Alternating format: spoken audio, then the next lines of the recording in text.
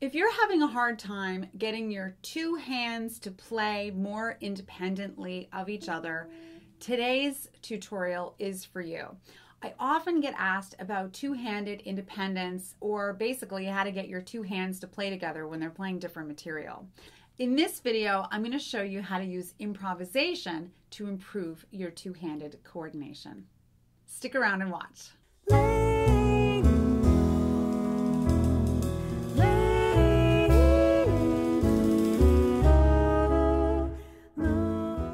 So the first thing to understand about two-handed independence is that it's not really two-handed independence.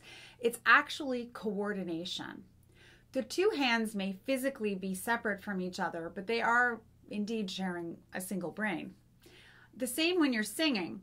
While you may feel that your hands and your voice are separate, they're actually being controlled by the same information center. So there really isn't an independence going on at all.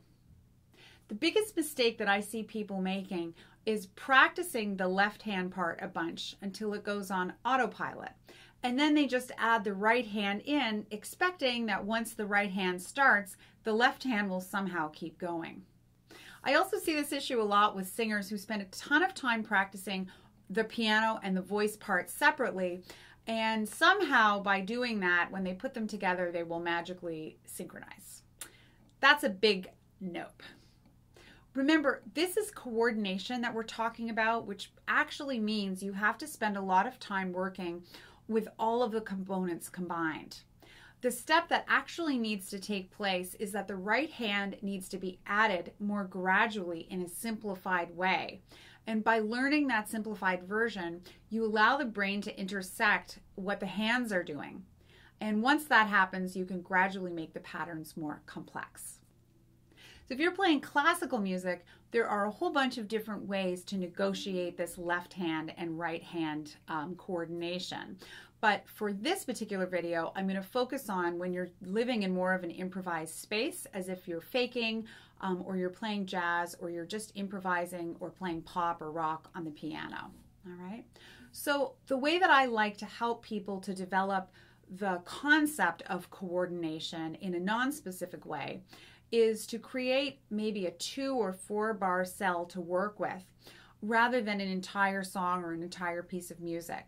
And so what we're going to do is simplify the amount of material that our brains have to process. So here is a great method to work through this. And before I get into it, I just want to reiterate, as I do in like almost all of my videos, this process takes time. Spoiler alert, you have to actually work on this in order for it to work. Okay, I know it's not the most sexy description of it. People want a quick, easy fix. But what I'm going to say about this methodology is it's actually going to work. If you practice it a little bit every day, 5 or 10 minutes every day, in a period of maybe a couple of weeks, you'll be able to markedly improve your coordination at the piano. So the best possible scenario for this is that you practice each step until you achieve mastery before you move on to another step. So 10-15 minutes a day max, and just be patient with it. It takes time. So let me get into the process. So for our purposes of developing more of a generalized hand coordination, I'm going to take you through a little improvisation exercise that's going to really help to develop that coordination. And this is going to be super helpful for you, whether you're playing bass lines in the left hand and rhythmic figures as if you're a jazz pianist or playing pop or rock music. But this is also going to help you in any arena where you're doing any kind of faking or just trying to develop generalized coordination between the two hands, coordination, or you could call it independence.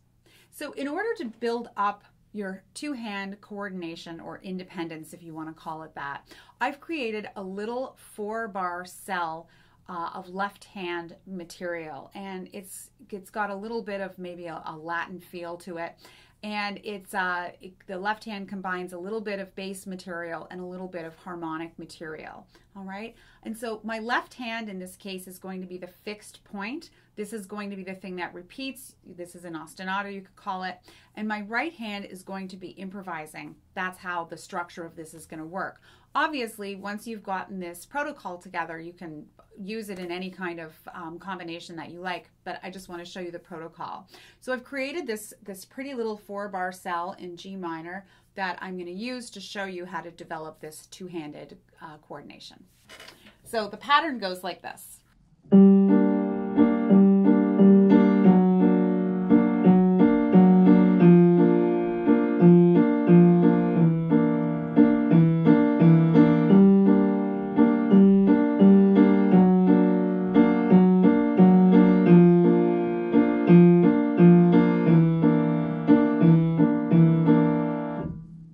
So the secret here isn't to just practice the left hand a whole bunch and then the right hand a whole bunch and then hope the two things come together. Our idea, what we really need to do, is to get the left hand part, or the more complicated part, which in this example will be the left hand, and the repeated part, get it repeating and repeating and repeating. And then instead of trying to get the right hand to do all of the stuff it's going to do, we simplify it. We simplify it down as much as we can so that we can get the two hands working together. And once we have sort of the first level of coordination done, then we make the second hand more complicated and more complicated until it becomes free. So we're taking really a tiered approach to this. How can I simplify it enough so that I can play both hands together, and then I slowly make the right hand more difficult? So the first goal is to make sure whatever the fixed material is, in this case the ostinato, that you're going to keep this going and practice it until you can really, really play it without a lot of effort. So I played it through a couple of times. I have practiced this before. I've filmed this. And you're just going to play it until your left hand has it. Okay? Make sure that it's accurate. And this would be a great time to add the metronome to make sure that you are indeed staying in time. All right? So the next thing is we need to add the right hand. And the mistake that most people say is, well, now I'm going to improvise, and then the whole thing comes apart. So we're going to ease our way into it. I am going to improvise using only whole notes, literally only whole notes, all right? And this is going to give my right hand a chance to start to play something while my left hand is going on. So if I started just improvising, the whole thing would come apart. This is our way to ease into it. So let's give it a try. 1, 2, 3, 4.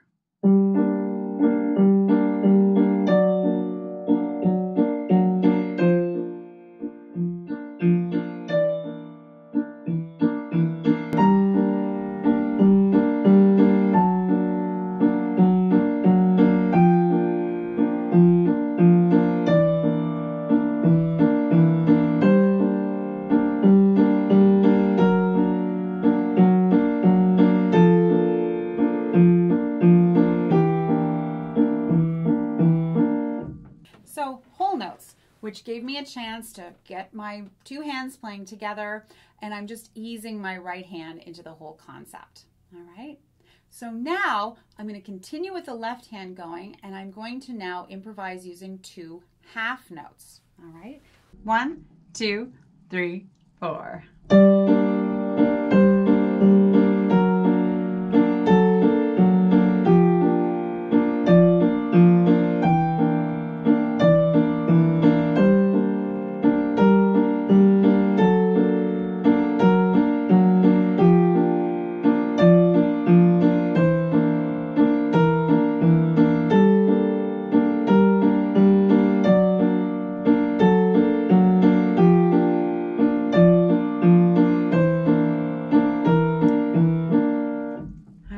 So that was harder, to keep the left hand going and the right hand only playing half notes. Because again, because the left hand is somewhat busy, and I did this deliberately, I made the left hand a little bit busy, and so it really forces my right hand to be very, very clear about where they're happening. And now I'm starting to get a sense for how the two hands are working together. The left hand has more movement and some syncopation in it, my right hand is just playing half notes. So I'm really nailing the time down. So next we're going to move on to, I'm going to improvise in my right hand playing quarter notes while this left hand pattern continues. All right? 1, 2, 3, 4.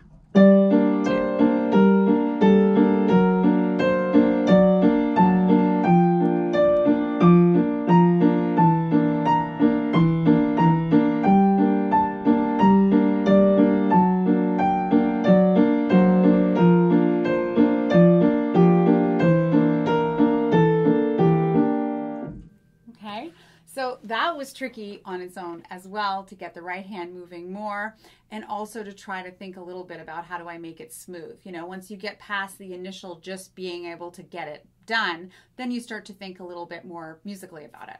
All right. So as you guessed it, now I'm going to make the rhythms more dense, and I'm going to play eighth notes in the right hand while I keep this pattern going in the left hand. 2 and 3 and 4 and.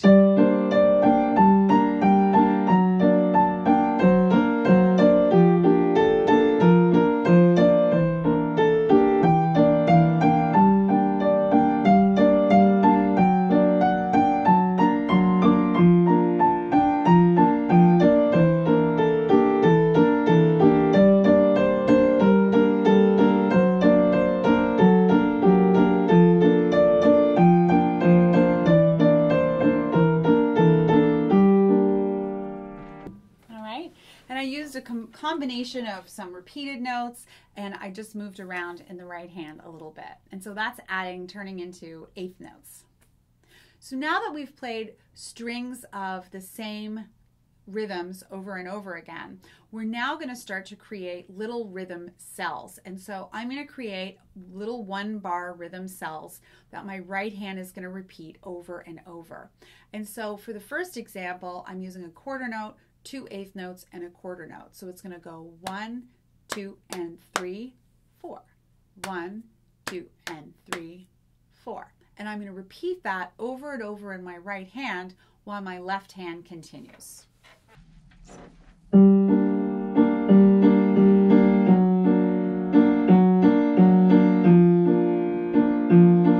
my right hand involved now.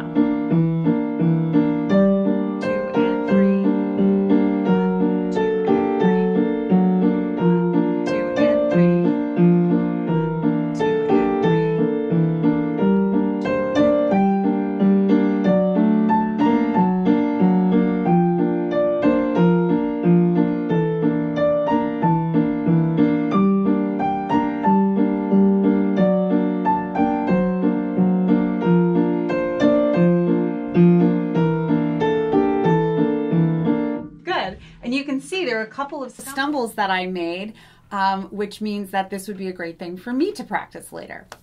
So the next one that I've created is an eighth rest followed by 5 eighth notes followed by a rest. So it's going to go 1 and 2 and 3 and rest.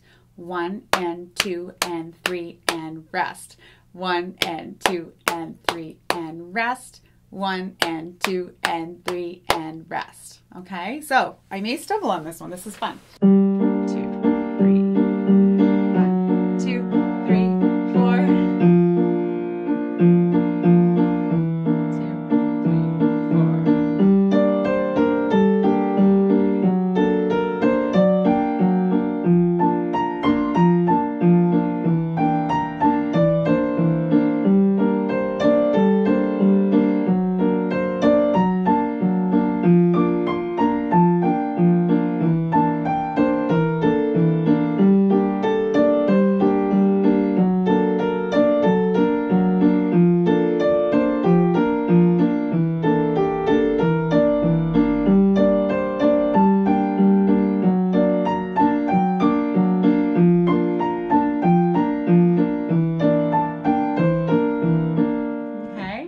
So at first it felt a little robotic, but as I practice it, it starts to smooth out. And for you as well, as you're practicing this, as it starts to gel more, you can start to ask for a little bit more out of both of your hands. So you can start to be a little bit more deliberate about your phrasing or the sound that you're making out of the piano. At first, you just put the hands together and you just are glad for that. But then once you've got that settled, you're going to start to request more from yourself in the way of phrasing or timing, any of those kinds of aspects. So I have one more 1-bar cell here to show you.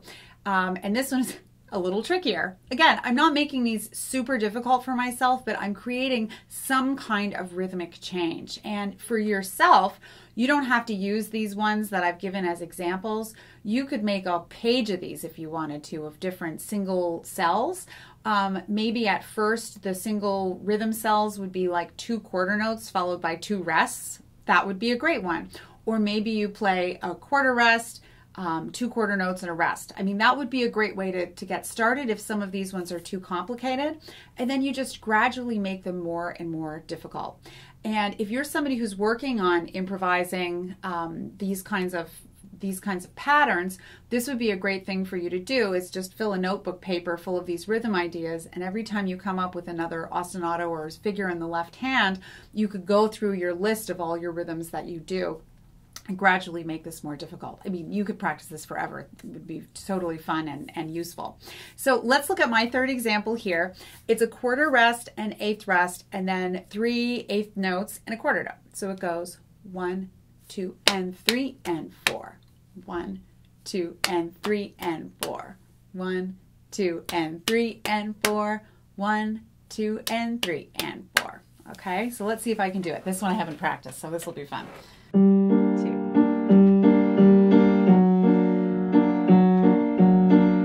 Wish me luck. 1 and 2.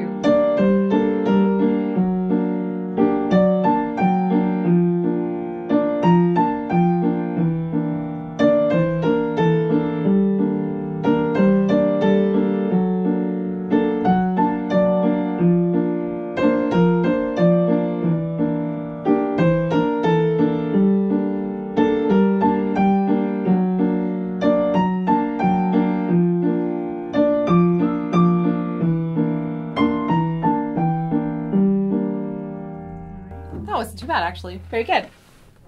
So from this point, you can start to up the challenge. These are 1-bar rhythm cells. So what if you were to do 2-bar cells and improvise with those? So you could take the first one I showed you and the second one and put those together in a 2-bar phrase and improvise those. You could also do 4-bar rhythm cells. That would be really neat, and improvise with them. Can I just remind you once again that I did say that this entire process takes weeks or months or even years.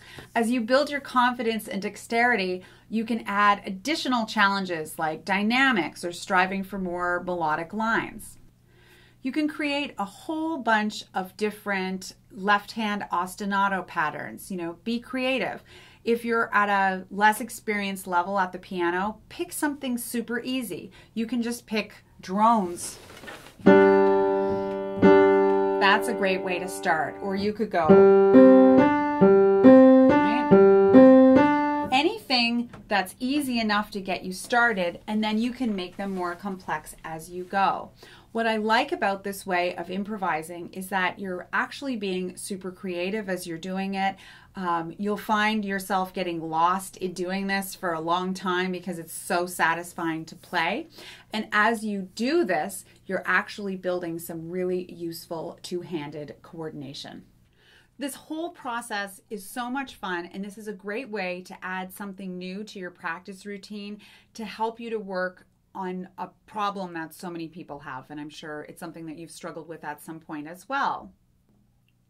Now, one other note for people who are struggling with this two-handed independence, a lot of times the hang-up is actually that your left hand lacks strength. So if you're looking to build more strength in your left hand, a very easy way to do it is to just practice playing melodies in your left hand.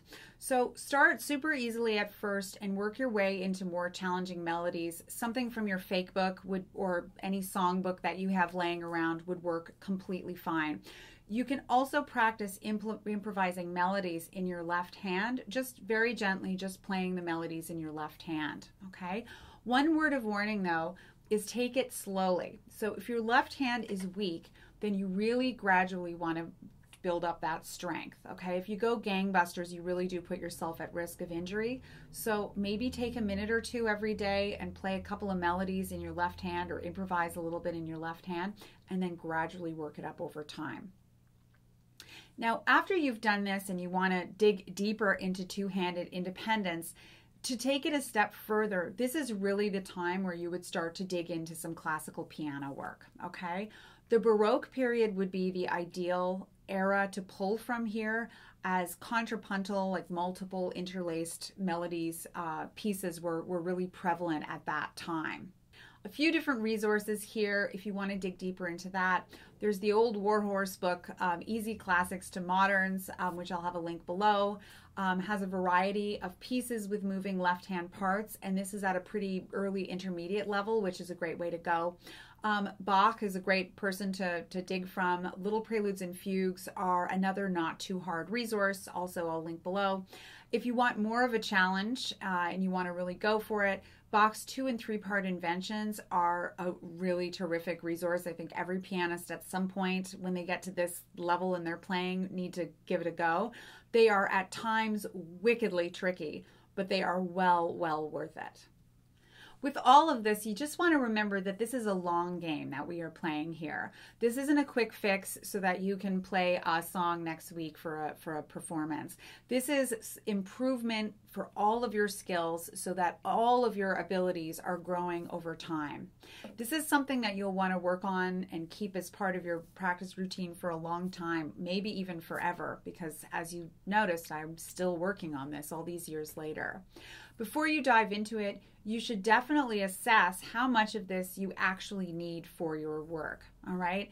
I like to keep people very clear on why they're working on things, and there's no point on working on this in a great deal if you don't have the interest or opportunity to use it. So just stick to what is relevant for your music. I hope this tutorial has been helpful for you. Please take a moment to subscribe and turn on notifications for my channel. If you could like this video and leave a comment while you're at it, it helps to make sure that more eyes are getting on my work, so I appreciate it. Tell me if you tried this one out, and feel free to ask any questions below as well. I create new tutorials every week, and I'm happy to tackle any topics that you are interested in. Also, make sure you check out my website for more free resources and to sign up for my weekly newsletter. Thanks so much for watching.